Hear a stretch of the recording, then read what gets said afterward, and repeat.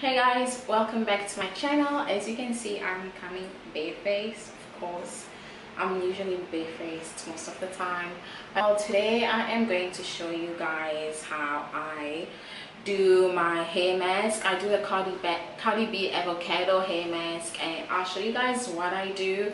If you guys don't know, I am now going natural again. I'm transitioning. I'm in the process of transitioning back to natural. It's been quite a few months and my ends are all relaxed, and I have like growth from natural hair, which I am happy about, and I'm also proud of that. So we'll be doing a hair mask, and I just want to show you guys how I do that and how my hair feels or looks like afterwards. This is the current state of my hair.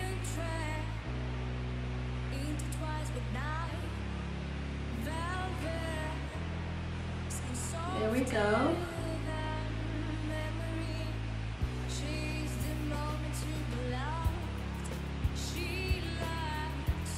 This is the current state of my hair.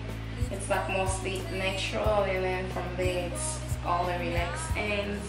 But also I'm happy that I'm not doing much to my hair regarding this whole process or journey, but it's still able to, you know, just grow and stuff. Yeah.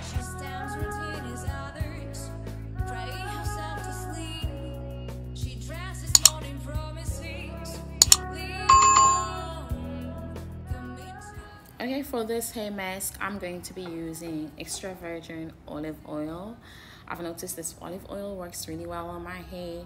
I'll use some grapeseed oil and coconut oil. I wanted to use what do you call this, shea butter, as well as black castor oil, but I forgot to include it.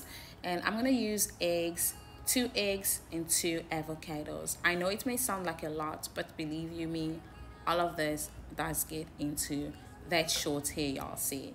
I'm gonna blend all of this together in my little tiny blender.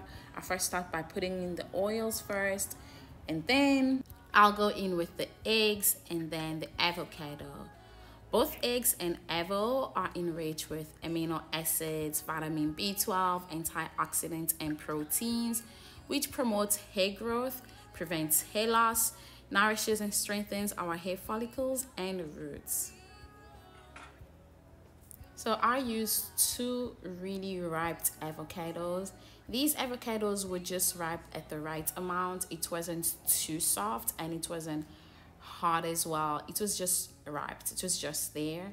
So I'm so glad I found an avo that is like that, because sometimes you have to wait for a while for your avos to get ripe, and then if you wait too long, then it gets rotten. I'm glad I didn't have to go through that. But anyways, I then went ahead and added grapeseed oil and coconut oil just to add some more shine to my hair. And I'm still experimenting with grapeseed oil. I don't know how my hair responds to it. But when it comes to coconut oil, I think like the only thing it does with my 4C hair is add shine to it. That's it. I don't know. So yeah, I made sure that I shook it properly together, because I have a small blender, and I blended it together to a smooth pulp texture.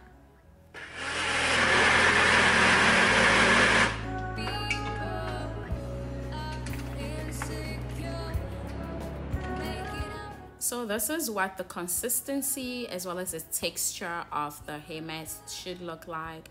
It's not too waterish and it's not too thick. It's just smooth and well blended together. You want to make sure that it is well blended properly and it doesn't have any grains or any what do you call these, leftovers, or any of these unblended pieces, because that can get stuck to your hair and then it's gonna take a while for you to like remove it. So yeah. Hey y'all, so I parted my hair in 6 different sections. Y'all can see the shrinkage is real. I left this part out so I can put the, ooh, there's a knot here.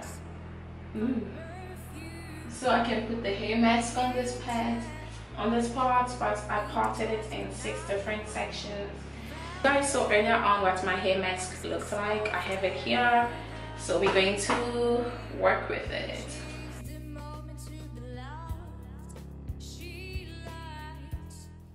If you have thick hair or 4C hair, you want to make sure that you section it again into smaller parts, and then you apply your hair mask on those smaller parts.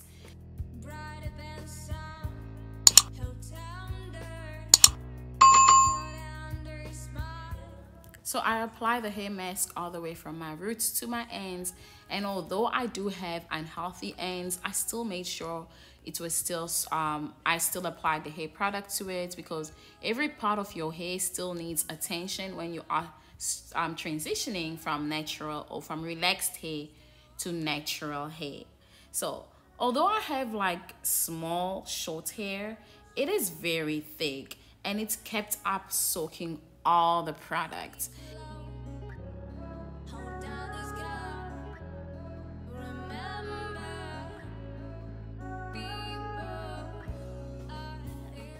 So one thing I didn't do after putting on the product or the hair mask, I didn't comb my hair. I just used my finger to detangle it with the hair mask on. I did not use any comb because I'm still transitioning to natural hair from relaxed hair, and because my hair there's like two different textures on my head, it can cause breakage if I overcomb it or if I manipulate it a lot.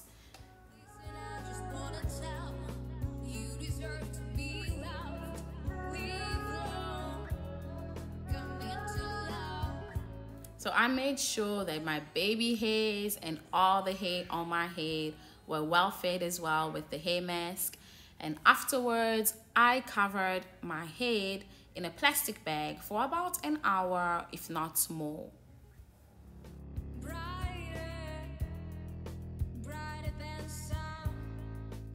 Afterwards I removed the plastic bag from my hair, and y'all look at my hair.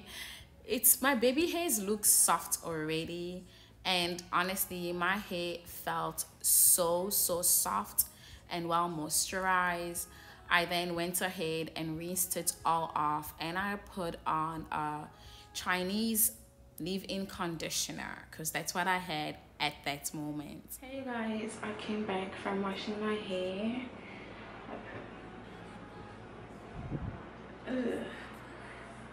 I did put a Chinese leave-in conditioner, and for some reason it's making like, okay, I don't know if you guys can see how hydrated my hair is.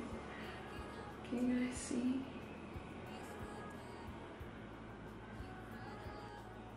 This is just the leave-in, but my hair is super hydrated. Because even when I run my hands through it, it makes that watery sound. Like, can you guys hear that? Yeah, so wow, shrinkage is really real. So yeah, there's all the relaxed ends. I'm gonna cut it off one day. So what I'm gonna do now is just African threading. I'm gonna do some African threading on my hair and then stretch it out, and I'll show you guys tomorrow. Hey, it is the next day, and I use Jamaican black castor oil on my hair as well as grease the night before doing the threading. I don't use a blow dryer, and I feel as if African threading helps me stretch my hair, and also it causes less breakage, and it also helps soften my hair, which makes it easier to comb.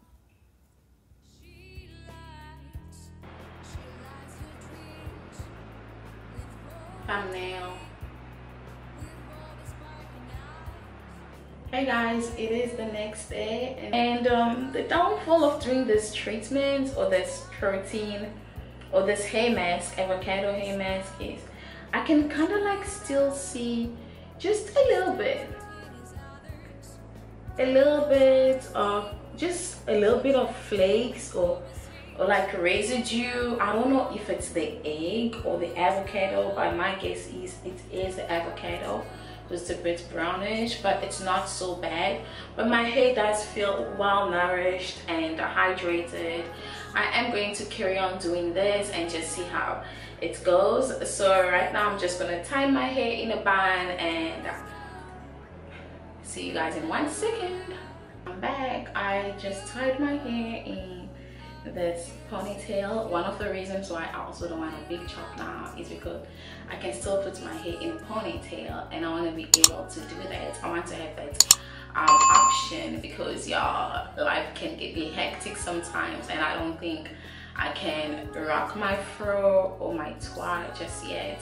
So yeah, that is my ponytail. I don't know if you guys can see. Surprisingly enough, it's a big ponytail. I think it's quite a good size for the amount of like natural hair growth that I have. So yeah, this was it regarding this video. This is just my updated hair journey, where my hair is now, because I did tell you guys that I would transition back to being natural. And also I just want you guys to also come with me through this journey, because you guys were there when you saw whatever happened. It is the past, it is what it is. So we're starting afresh, so I am excited about that. And also let me know if you've ever tried out this hair mask and what hair mask works for you, or if you have transitioned before and what hair mask worked better for your transitioning phase. So yeah, this is it regarding this video. If you're not subscribed, please subscribe. What are you waiting for? I guess I'll see you guys later. Bye.